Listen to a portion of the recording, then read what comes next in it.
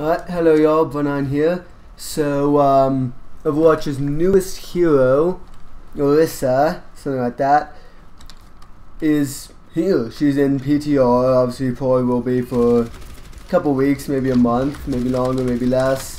Who knows? So, with this nice new server browser they've given us, I decided to set up a game with control points where both sides are in the same boat, so it's even, and only the new hero.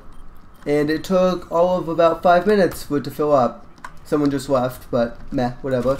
So, yeah, now I'm gonna talk a little bit about what I think they need to do, and just kind of play and have fun, because new heroes are awesome. One thing, so, first off, biggest thing that I have noticed with this hero that needs to be changed is that, so obviously her grab surge thing doesn't do any damage. That's good. It shouldn't. That'd be stupid. But because of that, if she uses it to pull someone into a pit, she often does not get any credit for that kill if she didn't do damage to them first. Like Farah, Lucio, etc. do damage when they use their knockback attacks. Thus, they get the credit for the elimination. They get 100 fire, etc., etc. But because she does no damage with that attack, she does not get that credit for those kills, which is obviously disappointing. If I pull someone into a pit like a badass, I want to get credit for it because I just did something awesome. Oh, so yeah, it's almost. We'll see how it shakes out, but it's sort of looking like whoever takes the point first keeps it. But actually, no, maybe not.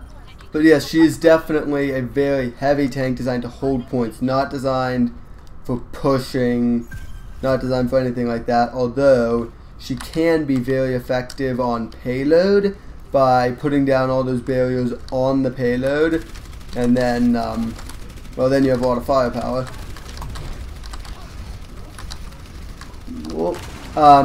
Notice that everything actually does have a timer on it, like the barrier, obviously it can be killed, but it also goes down after enough time.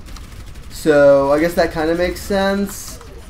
It doesn't really typically tend to have a big impact on the game, so usually they'll be destroyed, or by the time it's down, whatever, the next one's ready, or whatever, what have you. But that I have had it go down right in front of me. It's like, well, oops, I'm dead. However, I don't think that's really a problem. It would be nice if there was a timer on how long yours is going to last, because obviously if it charges faster than it falls, which makes sense, it would suck otherwise.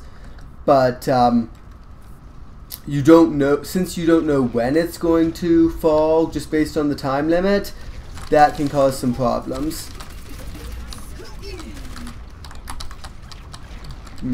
I like the little charge you can actually detonate at will. You don't have to wait for it to collide with something like with Zarya's ult, which is actually something I've said for a while would be kind of nice with Zarya's ult, although it could be a bit overpowered, so it's nice to see that they have done it with her.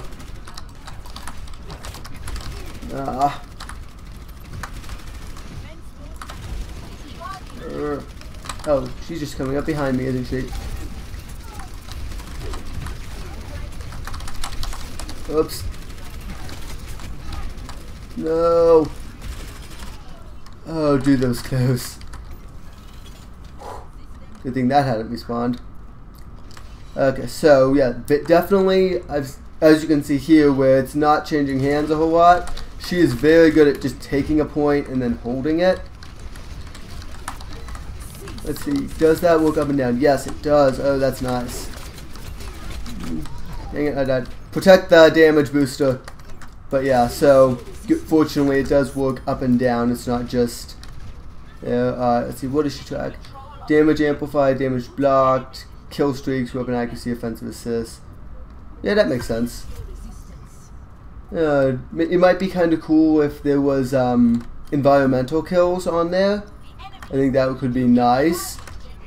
But yeah. Overall, I'm very much liking her kit. It doesn't seem too overpowered, but it doesn't seem weak either. which is always a challenge. As you can see, this actually did end up going back and forth a little bit, so I am going to keep the game set up this way. And 8 minutes? Yeah, that seems like long enough for me to have been babbling on. I'll probably have another video, kind of a breakdown, talking about her different crap. But this was a nice opener, 12v12. Sweet. Alright y'all, so those were my first impressions of the new hero, Orisa. I think she's awesome. I cannot wait to see what she does to the meta. I foresee some nerfs and maybe some buffs. They might reduce the damage on the cannon, they might increase the reload, who knows. There's always rebalancing before hero goes from PTR to standard servers. But overall, I think she's pretty well balanced already. I think it's going to be a ton of fun, and I really enjoyed it. Also, this might be the best golden gun ever, because it is just so cool. It's not in the video, but definitely look at it. It's fantastic. Alright, so if this was your first time here, or you've been here before and you never subscribed, you should. I put out stuff like this. I'd like to say weekly, but I don't. I'm gonna be honest. I put it out when I can. Give the video a like, comment what do you think of the new hero, and check out some of these other videos. I got TF2 and Overwatch. BreNine out.